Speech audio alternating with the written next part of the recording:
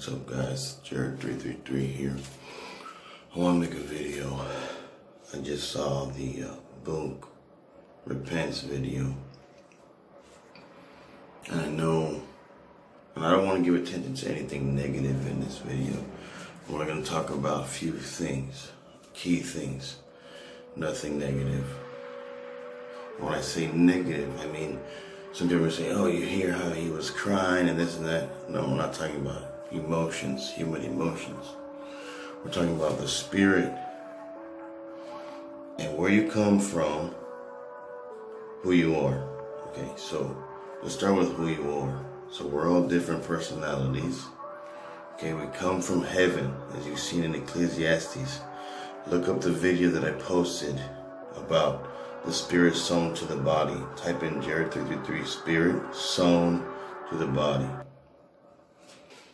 How it's done is in a spiritual manner also. We're not going to get further into that though in this video. I want to talk about something that he said in the video, that you are never alone, which is 100% facts and truth. You are never alone.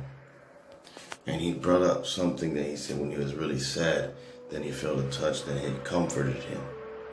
There's a scripture that says, on your lowest, you are the most closest to God when you're on your lowest. Now, why do you think that is? Why do you think everybody loves Jesus so much? He's an extremely humble person. Spirit now, was persona. He also has a personality as well. But he's very humble and lowly. When I say lowly, I don't mean like, you know, poor and anything like that. I don't want you to get the wrong connotation as to lowly. I want you to think of humility when I say lowly. I want you to think of people, you tend to judge one another constantly on looks, because we're in the physical realm. You're always going to have somebody judging you. And one of the reasons why a lot of humans love animals is because animals don't really judge you.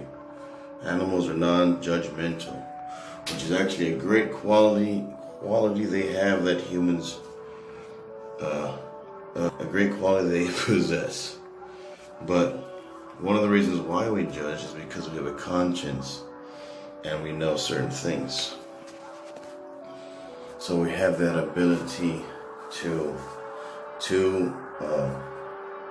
be able to judge. But the measure that you're measuring out to others will be measured out to you, which meaning the way that you judge others after you pass, the Bible is saying, will be judged onto you.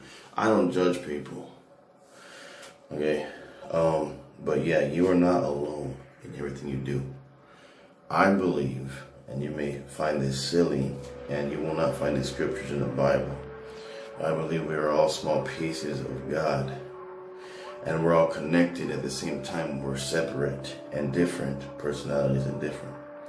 But yeah, there's a scripture that talks about the cord, the silver cord. Before the silver cord is cut, that silver cord connects all of us to each other and to heaven. The Bible only speaks about that scripture in one verse. Look up, just look up silver cord, and you'll see different things about it, but I'm telling you, it just connects us together. It's like a spider web. It's like a web, like the World Wide Web, but we're connected. So our spirit is always connected. So that's only one way we're not alone. There's so many ways that we're not alone, like you don't understand. You also have a consciousness. In your consciousness, you have a subconsciousness. Subconsciousness is where you go into when you fall asleep. Okay? Frontal cortex is what you use when you're awake, the front part. I've researched that pretty good too, pretty good amount. Anyways, a lot of people also don't want to know how much you know, they want to know how much you care.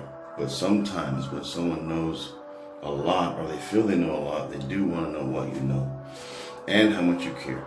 Because let's say a child cares a lot. Oh, they care about me, but they don't know very much, so I'm not going to go to them for answers. Even though that person cares about me, they don't know a lot. So, you know, you're just like, oh, that's cool, or that's cute. I'm going to go to someone that knows what they're talking about. You see what I'm saying? So that's the difference there. One of the differences there. So, our soul, our spirit, is from heaven in Ecclesiastes chapter 12, I believe.